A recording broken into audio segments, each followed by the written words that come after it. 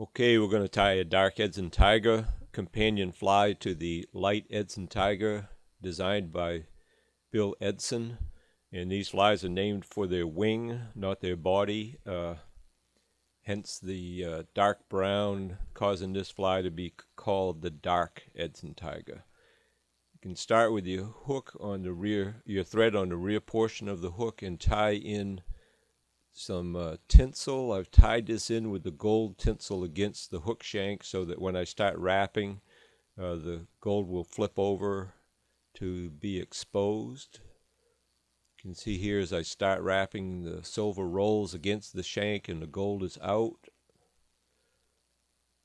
And I have to admit, I forgot to put my bobbin in a cradle, and so I'm going to have to unwrap all these wraps that are accumulating on my hook shank. But I wrap down about 4 or 5 wraps and wrap back up. It's supposed to be a short tag. Get rid of those extra wraps I made. Now wrap that down and tie that off, and I've got 2 hackle tips here that came off the bottom portion of a streamer neck. And I'll use the pinch technique to trap them right on top. Roll that up and wrap this down and get it smooth. I like to wet them just a little bit when I stroke them like that. And I'm going to trap some chenille.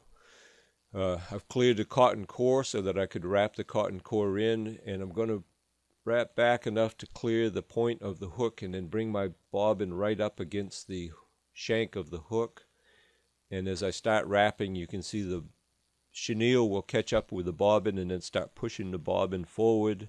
And I can wrap all the way forward like this, pushing that bobbin ahead of the chenille. And when I arrive at my end point, there's my thread and bobbin and chenille all at the right place. Works very well. I'll trim that off, neaten this area up, and we'll put a throat on this fly.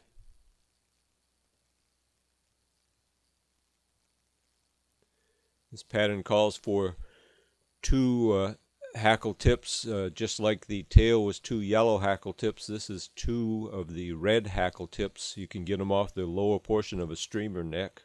That's the place I find the most of them. And I'll just pinch those in with a light wrap or 2, and then I can pull them in to get them the right length. I want them to be the gap or a little longer. And that's about right. So make sure they're secure. Lift them up and trim those off. Wrap down those ends. And we're ready for the wing. And the wing of this fly is taken off a yellow bucktail, but it's the brown from the back of a yellow bucktail. Measure this against the shank for my length. I'm going to trim off these ends and then tie this on using a pinch technique. I'm going to rotate so I'm looking right down on my tie-in point. Come up and do a pinch. Place that right on top of the hook shank. I roll back. I can see it didn't roll down on the side at all, so I'll go ahead and tightly wrap this butt end section of the wing down. Check and see if it stayed on top, and it did, so I'll make sure that it's secure and smooth it up.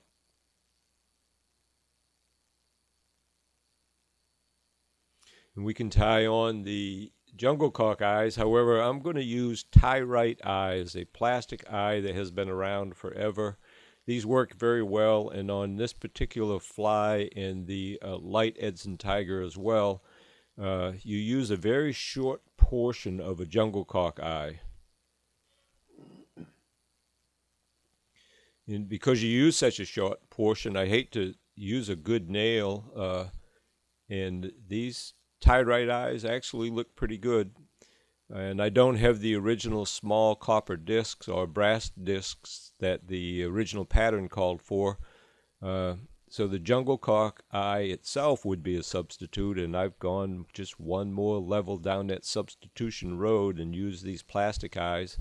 But I find them to be quite durable, and they look fairly good. I've got them evened up. I just made light wraps around them so that I could adjust them.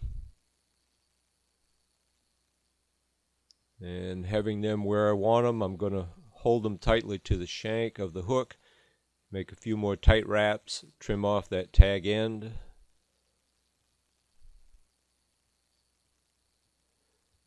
And wrap those down.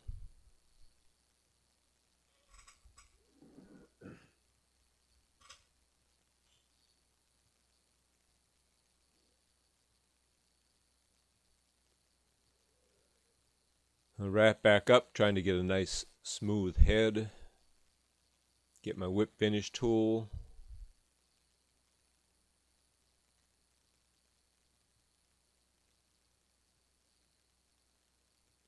And if one knot is good, two's better.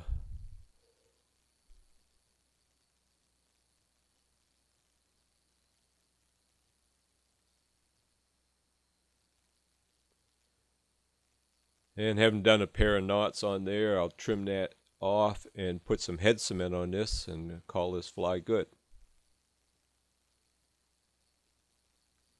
And there you have it. There's a Dark Edson Tiger tied using Rotary Fly Tying Techniques.